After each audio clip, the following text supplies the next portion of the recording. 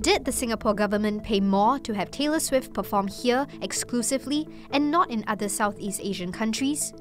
That's what Thai Prime Minister Srettha Thavisin said on February 16th. He said he was informed by concert promoter AEG that the Singapore government offered subsidies of up to $3 million per show in exchange for Swift agreeing to not bring the Eras Tour to other places in Southeast Asia.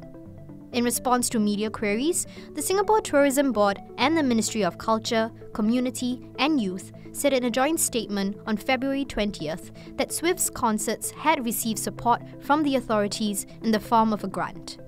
The two agencies also said more than 300,000 tickets have been sold, including to a significant number of overseas fans. They added that the concerts will likely benefit tourism sectors such as hospitality, retail, travel, and dining. Singapore is Swift's only stop in Southeast Asia, while she'll perform at 6 sold-out shows in March at the National Stadium. Japan is the other Asian destination on her Eras Tour.